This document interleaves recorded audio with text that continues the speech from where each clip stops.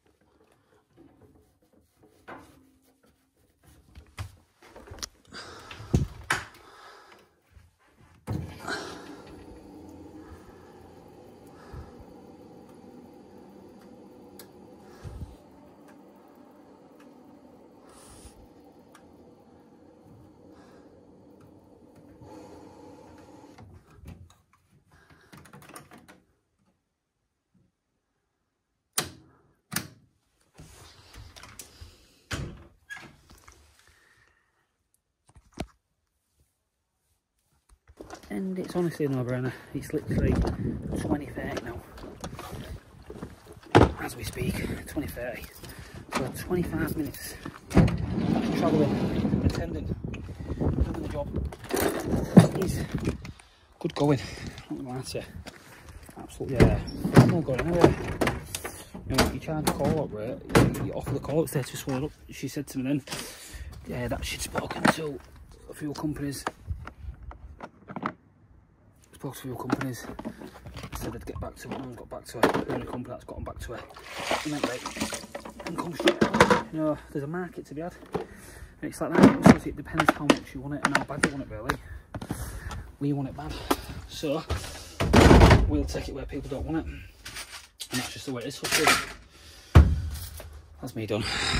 You know, when you all go working late, man putting away tardy, everything he's been putting back tardy, where it belongs, everything is at home. You know, always and out, over and out. I'll see you tomorrow.